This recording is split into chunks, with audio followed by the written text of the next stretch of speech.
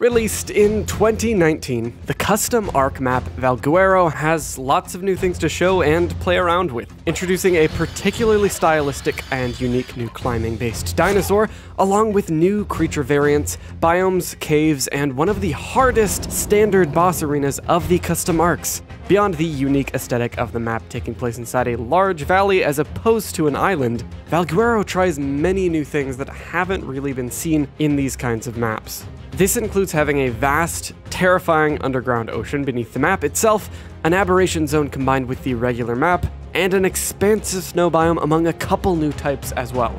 As always, if you end up liking this video, be sure to click the like button and subscribe to help support me and keep these videos coming.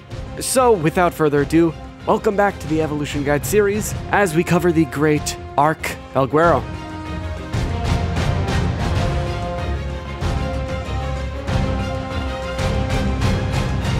To begin, I'm going to go over a couple of Valguero's distinct new biomes when we compare them to custom ARKs or non-story maps. However, first I'll briefly go over familiar biomes that make up most of this map to not leave them out completely. These include the boreal forests, jungles, redwoods, and snow mountains, and Valguero also has large lakes that make up a significant chunk of the map. Now let's talk about the unique and the kind of newer biomes. These include the White Cliff or Chalk Hills biome, the Tundra, the Underground Abyss, and finally the Aberration Zone. So let's talk a little bit about them. The White Cliffs biome is a lively and very saturated region, though I'll always feel at home here. It's just inviting to me, aside from the constant Allosaurus and, of course, our furry raptor friends that we'll get into later.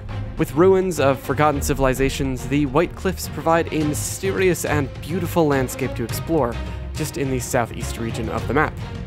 Next, the Tundra biome in the west side of the map is cold, but not too cold. Featuring many resource caves, though with many carnivores too, the rich density of resources is kind of juxtaposed by the high-risk nature of the region, and thus is particularly good for skilled survivors who can deal with the threats and reap the rewards. And by threats, I mean constant carnos, UDs, direwolves, you name it. But while the Tundra is dangerous, it pales in comparison to the Abyss, a fully underground ocean that spans the entire middle portion of the map. With only a couple entrances into it, the Abyss is where all the most dangerous and largest ocean creatures can be found, though it has its fair share of resources as well. And in the same vein with being beneath the surface, the Aberration Zone, or otherwise called the Emerald Forest on Valguero, has a very similar aesthetic to the fan-favorite story map. It too has Carcinos, Ravagers, Rorats, and Light Pets, while unfortunately missing Rock Drakes officially. But nonetheless a cool area indeed, and definitely gives me Aberration vibes. So with the primary new biomes out of the way, let's talk a little bit about DLC content. Similar to how Ragnarok allowed survivors to unlock Scorched Earth engrams on the map, Valguero allows both Scorched Earth and Aberration content, which at the time of release was significant since it stood as the map with the most amount of unlockable engrams at a time. A lot like Ragnarok, Valguero also has its own Wyvern Trench, but this one, while being large, only holds fire and ice wyvern nests. Despite having a more limited selection of wyverns though, this means that Valguero is a far easier map to get ice wyverns on than Ragnarok, for people who like ice wyverns, for some reason. Now on the topic of creatures, Valguero adds 3 in total. Kinda. First up is the Deinonychus, which is a very feathery raptor creature that has nests in the Chalk Hills biome. After carefully grabbing their little eggs and making a run for it, Deinonychus can be raised and bred together later on to do all kinds of things like climbing walls, very strangely, or jumping on large creatures and clawing and chomping the hell out of them. They can also do a pack screech, buffing their allies' speed and damage if in a group, and can even charge up a big hop. As you can probably tell, they're pretty agile. Beyond the Deinonychus though, Valguero also adds 2 new rock elemental types, the Ice Golem and the Chalk Golem. Ice Golems are found in the snow biome, just vibin'. They do what you'd guess they do. And the Chalk Golems are... I like this rock. Oh, it's a rock golem! Thanks, I love you. I like you too. Give me a hug. Also just like regular golems, basically. So yeah, Valguero really just adds 1 new creature. A little disappointing compared to Ragnarok, but at least it's not the center. In a similar way to Ragnarok's mini-bosses, Valguero has one type of encounter, though it's more of an open-world fight rather than a dungeon-crawling battle. A version of the Broodmother can be fought as a roaming boss just inside this crevice in the redwoods in the lair. This version of the Broodmother is weaker and doesn't really give great rewards, but it's there and you can fight it if you so choose to. Just know that it's still incredibly strong nonetheless, so you will want to bring some pretty strong stuff. While Valguero doesn't have much in the creature department, it makes up for it by having loads of artifact and non-artifact caves. For me, these have been some of the most memorable, but that's mainly a consequence of having played a lot more on this map than any other custom arcs personally. So just to fill out this guide a little bit more, since it is very short compared to those prior, here are some of the most popular and useful non-artifact caves before we get into the artifacts themselves.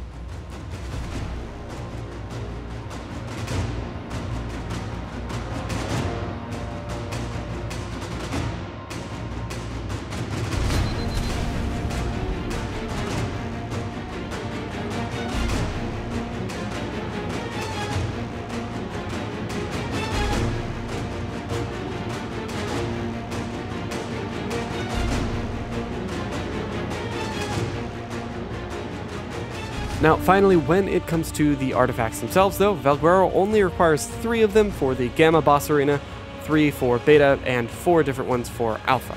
These are all completely different artifacts as well. Starting with the artifact of the Destroyer, it can be found at these cords just literally in the middle of nowhere. Next, the Cunning artifact can be found at these cords, and it rests right inside this little snowy cave. Not too hard at all, you just probably want fur. The Crag artifact is also inside a little cave, and it's just a little bit harder to get since there's lava and some jumps that you can't actually make without, parachutes or grapples or glider, something like that. Grapples would be my go-to. Nestled within the Wyvern Trench is the Skylord artifact. This one you'll pretty much need a flyer to get to, and because of how dangerous it is, I'd recommend something very, very fast. There are wyverns all over the place in there. The artifact of the Gatekeeper can be found in the radiated portion of the Aberration Zone at these cords. Keep in mind it's quite the journey to or from any of the actual entrances into the Aberration Zone in the first place. Both the Devourer and Brute artifacts can be found in the Lost Temple Cave and are in different areas inside it. One of them you also have to break a rock to get to. And lastly, the artifacts of the Strong, Immune, and Pack can be found in the Spider's Lair Cave at these cords. Seeing as this isn't a walkthrough on each of the caves, I'm not going to tell you how to navigate this one, but sometimes these things are more fun to just figure out on your own. Just make sure you bring a gas mask and a lot of weapons and ammo. Some creatures also fit in here, so they can be a good option as well. And that basically sums up the artifacts. Now, since there are so many artifacts on the map, you're gonna need some time and maybe even multiple days to collect them all.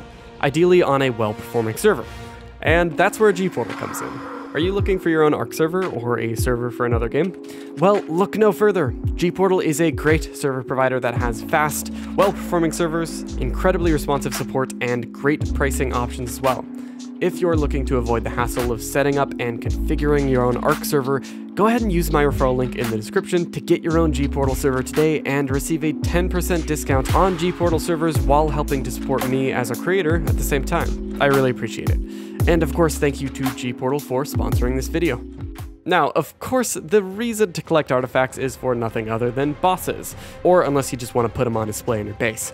So let's talk a little bit about how Valguero handles the boss arena, and this time around it is tough. I mean really, really tough. On either the Gamma, Beta, or Alpha difficulty, once teleported to the arena, you fight the Dragon, the Manticore, and the Megapithecus all at the same time. Ideally, you want to aggro 1 or 2 at a time, but sometimes that doesn't go to plan. What is it doing? It's stuck, man. What in carnage? I think we just gotta go for it then. Yep. So, what's the strategy then? Well, if you have 3 people like we did, then I recommend 1 person on a Yutyrannus, 2 on a Deinonychus, and the rest, if any, on Therizzinos. As with most bosses, Theries are the way to go if they have good stats. Saddles aren't always too hard to find, and since they can be fed veggie cakes, they're going to last longer than something like a Rex. The Valguero fight is really freaking hard, but it's also one of the most rewarding. After defeating the Dragon, Manticore, and Megapithecus, the full element reward is 90 on Gamma, 255 on Beta, and 520 on Alpha. So, needless to say, Valguero is pretty awesome. Though I'm a little biased because, if you can't tell, I really like this map. While I definitely covered the map in a pretty surface level regard here, that's more or less what I seek to do with these evolution guides nowadays anyway. If you've been watching them since the beginning, you should know a lot more than you did before, and like I said in the RAG guide, I don't need to repeat myself, and I'm not trying to waste your time. But with that, thanks everyone so much for watching. If you enjoyed this video, be sure to click the like button, subscribe to my channel, hit the bell icon, all that good stuff, and if you're feeling generous, you can become a patron with the link below to help support me as a content creator.